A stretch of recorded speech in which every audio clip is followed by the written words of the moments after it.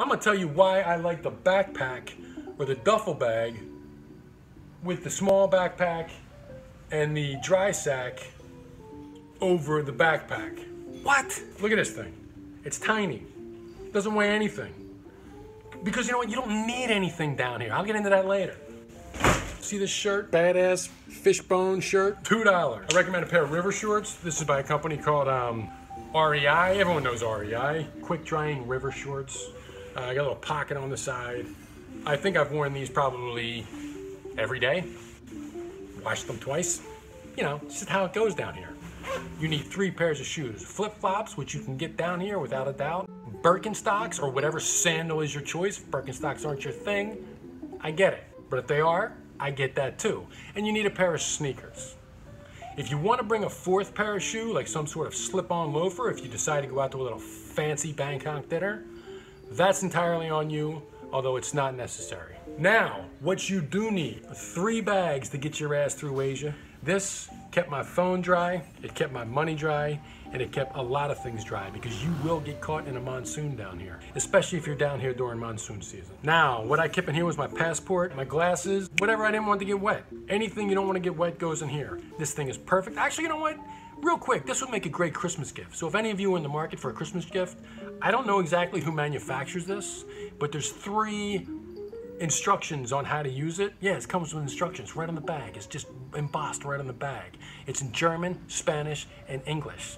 So I'm guessing this bag comes from one of those 3 regions, or maybe it's made down here. And maybe they just put the language of those 3 countries because that's where the market is. I don't know. Do you have an answer to this? Done.